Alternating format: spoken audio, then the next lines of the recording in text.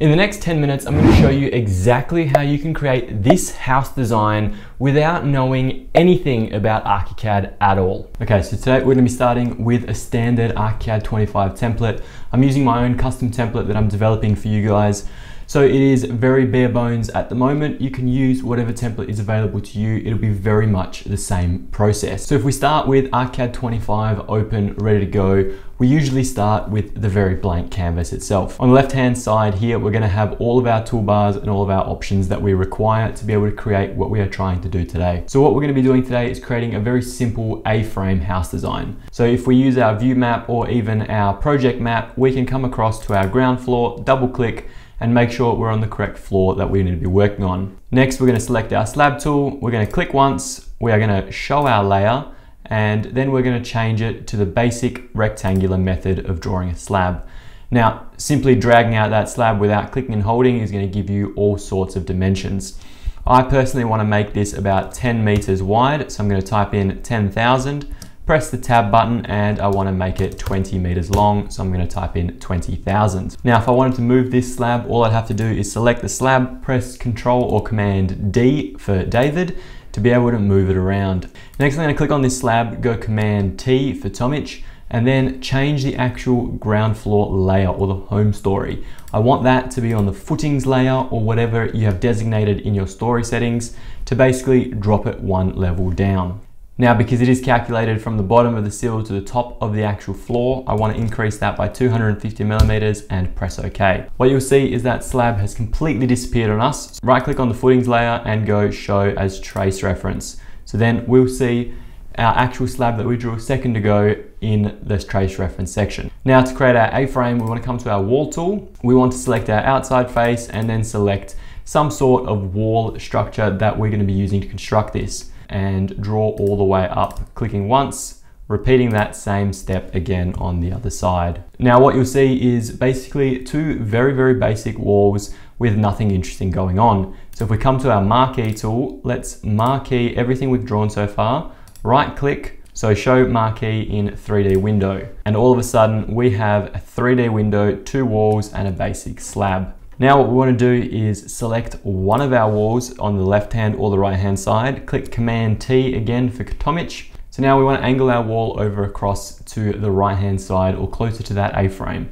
So if we click on this angled wall section, traditionally 90 degrees, 45, 135. So if we go 135 as a starting base, we're going to see that is quickly changed to a A-frame style. Repeat the same process on the opposite wall, give us 135 on that opposite wall as well. Now what we need to do is actually extend the length of our wall to a certain point. So if we select both of these walls, Command T again, we do not link any of our top stories, and let's just change that to 5 meters for now. The reason I initially went with 5 meters is because my slab is 10 meters long, which means 5 meters, 5 meters. But what I didn't account for is the thickness of the actual walls themselves. Now, in this instance, we have a 5 meter high overall A-frame, which is basically going to only be enough for one single story. If we wanted to make this larger or taller in any single way, we would simply just adjust the angle of these walls to be able to increase the pitch and therefore give us more height in the upper floor. Personally, I do think we need more height, so I'm going to change both of these up to about 120 degrees. And there we go. Now I've increased both of these wall heights to 8.44 meters at 120 degrees, which by tapping the M button opens my measuring tool. It indicates to me that I have 8.44 meters in the center of that ridge to basically use as ground space. Coming back into my floor plan, I'm then going to click the escape button, hold the Option or the Alt button depending on what system you're on, and draw the two external walls. What you'll find is those external walls are also pivoting, and we don't want to do that. So Command T, let's just simply make them straight walls, and they have to be new construction if you're using renovation layers. I'll duplicate that same process on the opposite side and then come back into my 3D layer. So now what you see in 3D is an automatically cropped external wall aligning with our other walls that are basically defining our roof structure. Coming back to our ground floor plan, we want to basically create an alfresco or a cove, some sort of entryway at the front of our building. So I'm going to call this the front for the simple purposes of argument. Click once on this external wall, Control Command D, click on an external edge, hold Shift, and then I'm going to move that 2.5 meters back. What that's going to create is that alcove I'm looking for, and then I'm simply going to change the materials of the external walls. So by selecting all of the external walls and holding shift and holding down the mouse wheel, I can move around, press Command T to open up the settings, and then I can change the actual external color and material of these walls. For the purpose of this, I'm simply going to go with a color bond basalt or a dark gray color, press OK, and then I'm going to change the other materials that I need to look a little bit nicer. So these two walls as an external feature, you're going to see the inside of that lining the cladding. So then I'm going to change that to a nice timber. If you are in the architecture industry, a student or anything of the sorts, make sure you check out davidtomic.com.au down below for all of your architectural requirements. One of the best items on the website is a construction checklist. It is the fundamental basic guide that you need to know and understand if you're producing any sort of architectural documentation. So now we have our A-frame house with a very basic understanding of walls, slabs. Next, we want to talk about our doors and our windows. So then if we come up to our door tool, we can go to our door settings up the top and select a number of variety of different doors. You can scroll through, use any one of these doors that you see fit for your project, but for the purposes of argument, I'm simply just going to use the basic door 25, and I'm going to drop it roughly in the middle of this project here.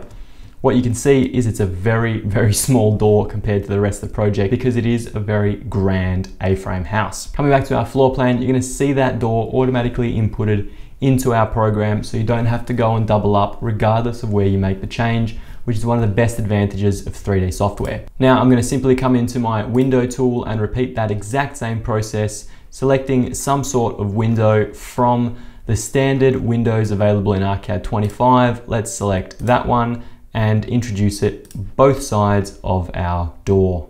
Now what you see is those windows are not the right place for me, they're not the right color, there's a number of things wrong with them. So if we select both of our windows at once, Command T opens up our settings. Now if we click on this elevation tool up the top, the front, we're going to be able to see what our window looks like from an elevation. Next, we're just going to change both of those to a fixed glaze window for the purposes of argument.